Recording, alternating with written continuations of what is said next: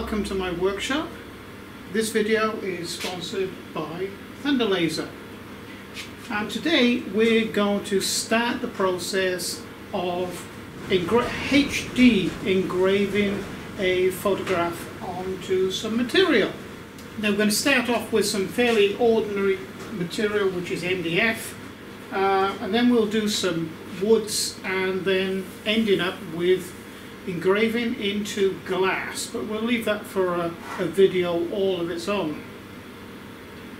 So the first thing we need to do is to change the standard 2-inch lens to the HD or high definition lens. Okay, so this is the high definition lens. Now the lens is approximately here. And I would say that the focal distance of this is probably, well, it's less than an inch. Okay, so it's going to be a very, very fine beam at the focal point. Not really sure how fine, but I'm thinking it's going to be extremely fine. So, to change this, what I'm going to do is just drop the table down a bit.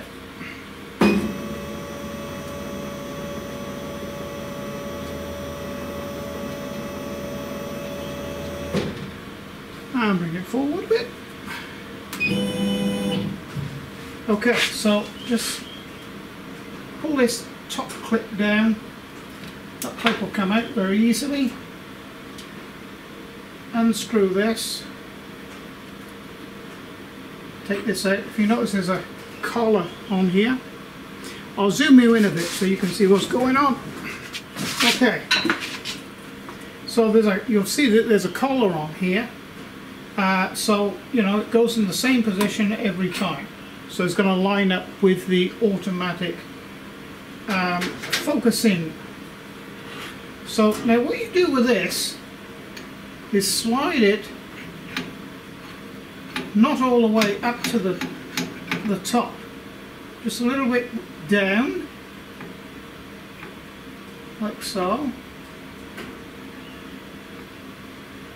Alright, I'll squeeze him up there, put this pipe back in.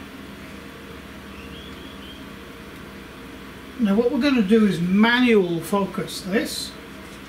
So this is a piece of material that we're going to use. So I'm now going to bring the table up, and I have a gauge supplied with this HD lens to get the right height of the material. Okay, so this is the gauge material. Don't put it underneath here and operate the Z-axis or the bed axis. Take it off some ways, and we're going to come up close.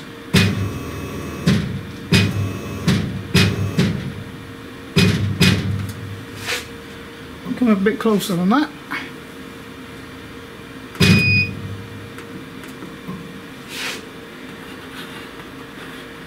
In fact, this is how it is going to come. So what you do, you put this underneath, then unlock this, and take the nozzle down,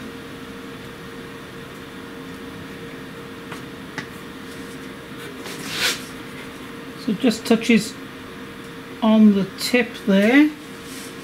We'll lock it up there.